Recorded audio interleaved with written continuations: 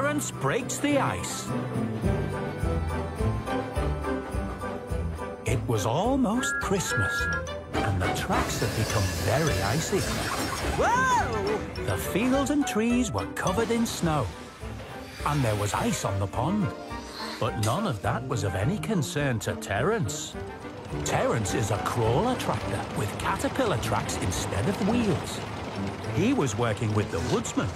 They were cutting down trees to take to Tidmouth for the Christmas market. Hi, Terence. Hello, Thomas. Are these all my trees? We're just collecting a few more. Won't be long now.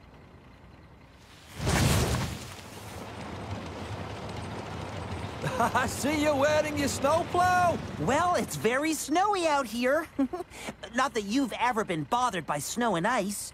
Your caterpillar tracks are proving as useful as ever. Oh, now they're useful, eh? You didn't seem to think so when we first met, remember?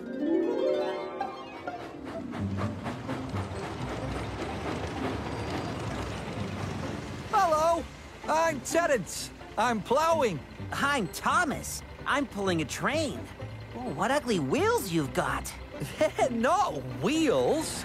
They're caterpillar tracks. I can go anywhere. I don't need rails. See? It's easy when you have caterpillar tracks. I don't want to go anywhere. I like my rails. I didn't realize your wheels were useful then. And as I recall, you also didn't realize your snowplow was useful then either. I don't like this nasty weather, Annie. Neither do I, Clarabelle. Thomas, maybe you should go back for your snowplow. Just to be safe. I don't need that heavy, uncomfortable plow. Snow is silly soft stuff. It won't stop me. Scissors and ashes! I'm stuck! Oh, I'll have to stay here till I'm frozen solid. Oh, what a silly engine I am. But it was lucky snow never bothered me, and I was able to come to your rescue, Thomas.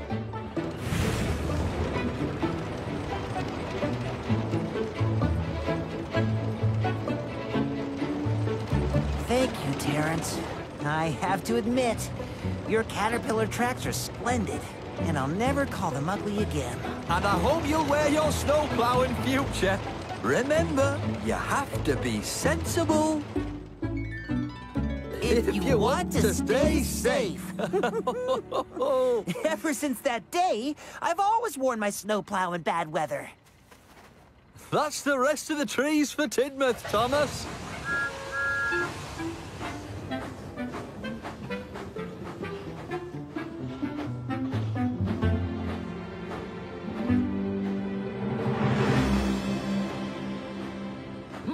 Yes. Oh, they're all very nice, Thomas, and perfect for the Christmas market.